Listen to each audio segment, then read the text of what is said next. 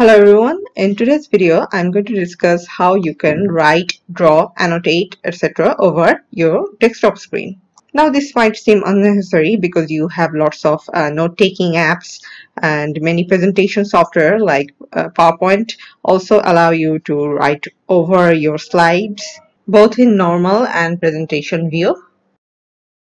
However, when your presentation contains something that is not either of these things, for example, say a website page, you don't have any easy way to take quick notes over the screen. So that's what we are going to discuss. We are going to suggest some apps for that. So the one I mainly recommend is called ppInk.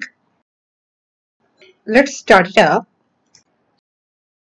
You'll see a small pen-like sign here, and when you click on it, a bar will pop up. There's a bunch of pens in here, one highlighter, options to change the pen's width, some extra tools for shapes. You can even change the pen colors from the options, but for now I'm just going to go with what we have. So you can just choose a pen and start writing.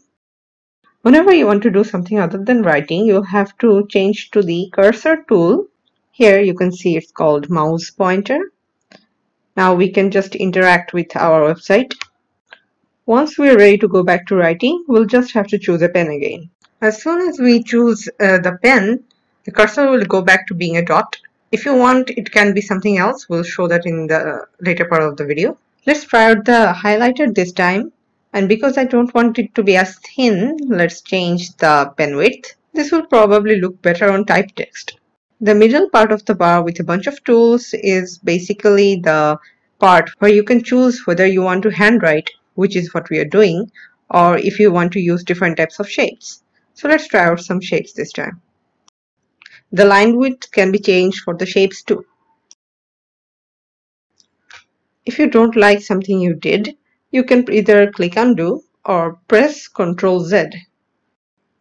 If you want to temporarily hide everything you have done on the screen, you can click the I button at the bottom, at the right to hide everything. This will not clear your content, simply hide them for temporarily so you can have a clean screen.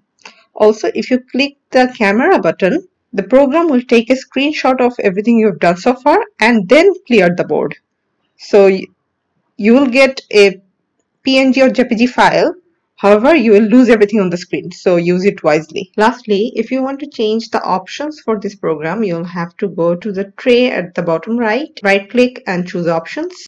In the first tab, we can choose our cursor to be a arrow instead of a pen tip, and by arrow I mean a pretty big arrow. We can also change the colors of different pens.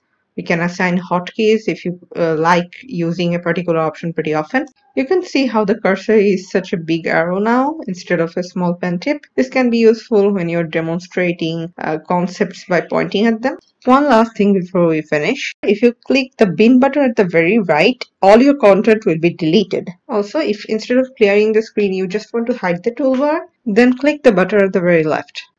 You can reopen it easily the same way. Also, this program will work no matter what software you're running. It's not like it will only work in browser. So you can see that I have some codes in Notepad. So here also I can label things just the same way I did before. Now let's talk about the alternatives to this. Epic Pen is a software that is probably much more popular than the ppInk. Its basic options are more or less the same as ppInk. Actually, it has a few more extra things. However, the program has a free and paid version, and the good options are all in the paid version. Many options that are free in ppInk are actually paid in EpicPen.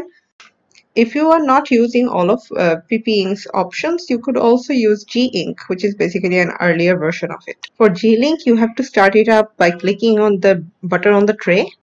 You can see that the bar looks more or less the same, just the pen doesn't have different sizes and the shape options aren't here. But just in case ppInk doesn't work for you, you could try this one. Another one worth mentioning is Pointofix, which is originally a German program, but it has an English translation. It offers most of ppInk's capabilities and a few extra ones. However, it does not have the hide option, which is a big no for me. However, anyone who does not have that issue like me are free to use it.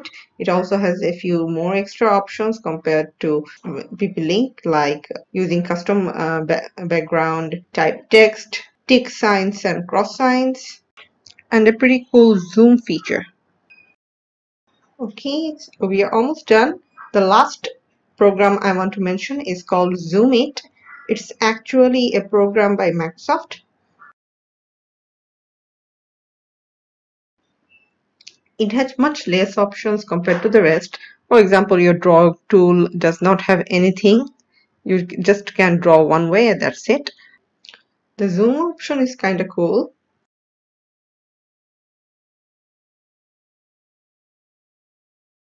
You can also set a break timer for your students, which I find pretty useful. That ends my list of top 5 apps for writing on your desktop screen. You can find the links in the descriptions as well. So that's it. I hope this video has been useful to some of you, and I hope you will be able to make your presentations better by using these tools. So goodbye and have a nice day.